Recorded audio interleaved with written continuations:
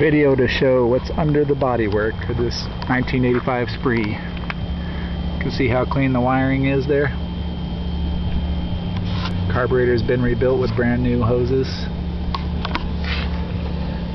Seal cock has been cleaned out and functions perfectly, no leaks or squeaks. Gas tank is solid, no rust or anything like that.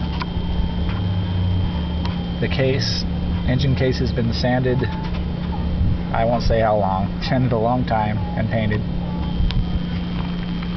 The final drive oil has been changed, it's crystal clear. Shock works beautifully, it's been cleaned up. Brand new Honda air filter in there. Everything is copacetic and beautiful. Just wanted to show what's under the bodywork of this thing. Here's the gas cap, real pretty.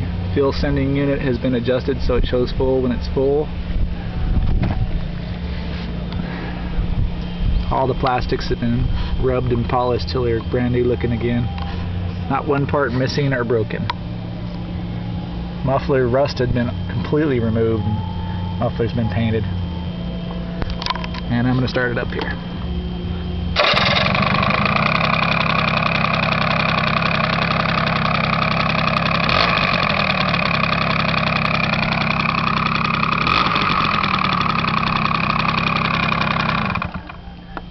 And that's how she runs underneath.